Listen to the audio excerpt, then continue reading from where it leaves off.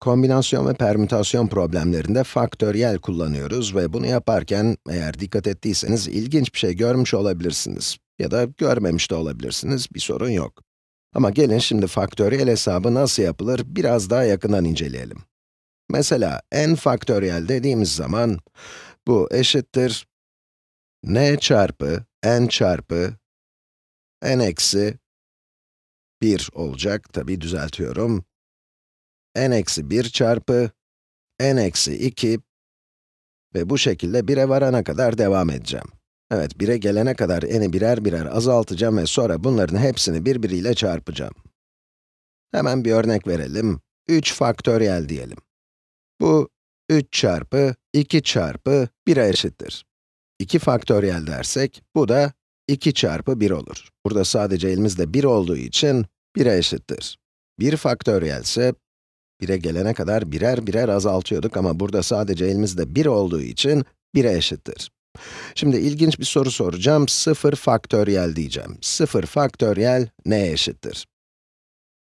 Şu şekilde düşünebilirsiniz, sıfır faktöriyel sıfıra eşit olmalı. Çünkü sıfır birden küçük olduğu için 1'e bile alamıyoruz. Ama maalesef bu doğru değil. Matematik ya da matematikçiler bunun böyle olmadığına karar vermişler. Evet, faktöriyel hesabını insanlar buldular ve kabul edelim faktöriyel gerçekten çok işimize yarıyor. Ve bulduğunuz bir şeyin tanımını da istediğiniz gibi yapabileceğinize göre matematikçiler sıfır faktöriyeli başka bir şekilde tanımlamışlar. Peki nedir bu tanım? Hazır mısınız? Sıfır faktöriyel 1'e eşit. Hayda. Şimdi buraya kadar yazdıklarımıza bakıp 3 faktöriyeli, 2 faktöriyeli nasıl hesapladığımızı da düşününce bu kulağa hiç ama hiç mantıklı gelmiyor, değil mi? Ama şimdi permütasyon konusunda gördüğümüze göre bunun neden mantıklı ve yararlı bir şey olduğunu size anlatacağım. Faktöriyel hesabı çoğunlukla permütasyon ve kombinasyonlarda kullanılır. Başka konularda da karşımıza çıkar ama en çok permütasyon ve kombinasyonla birlikte kullanılır.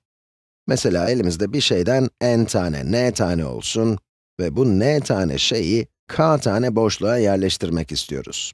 Şöyle düşünün, 5 arkadaşınız var ve arabanızda 3 kişilik yer var. Bu örnekte n 5 ve k da 3 oluyor. Evet, n tane şeyi k tane boşluğa demiştik. Bu permütasyonu n faktöriyel bölü n eksi k faktöriyel olarak hesaplarsınız. Şimdi de n tane şeyi n tane boşluğa yerleştireceğimizi düşünelim. Bu n faktöriyele eşit olur. Nasıl mı? Bakın bu birinci boşluk, bu ikinci, bu üçüncü ve böyle devam edip n'inci boşluğa geliyoruz. Bu boşluk için n tane olasılık var.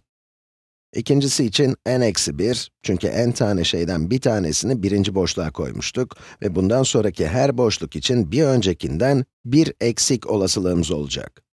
Yani üçüncü boşluk için buradaki n çarpı n eksi 1 olasılıklarından her biri için n eksi 2 olasılık olacak. Ve son olarak da 1. Bu yazdığımız, az önce yukarıda tanımladığımız faktöriyelin tanımıyla aynı. Ve n tane şeyi n tane boşluğa yerleştirmenin n faktöriyel tane olasılığı var. Yani bu permütasyonun sonucu n faktöriyel. Peki formülü uygulasaydık ne olurdu? N faktöriyel bölü n eksi n faktöriyel. Evet, işte şimdi ilginç olan noktayı yakaladınız, değil mi? Bu, n faktöriyel bölü n eksi n faktöriyel. Yani sıfır faktöriyel eder. Kısacası bu formülün k eşittir n olduğu durumda da geçerli olabilmesi için, aynı burada olduğu gibi ve aynı burada kanıtladığımız gibi, sıfır faktöriyelin 1'e eşit olması gerekir. İşte bu yüzden matematik dünyası faktöriyel olarak adlandırdıkları, bir sayının arkasına ünlem işareti koyarak gösterdikleri ve bir sayıdan 1'e kadar geriye sayarak elde ettikleri sayıların çarpımından oluşan bu kavram için ek bir tanımlama yaptı.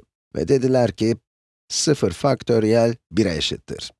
İyi de yaptılar çünkü bu çok ama çok işimize yarıyor.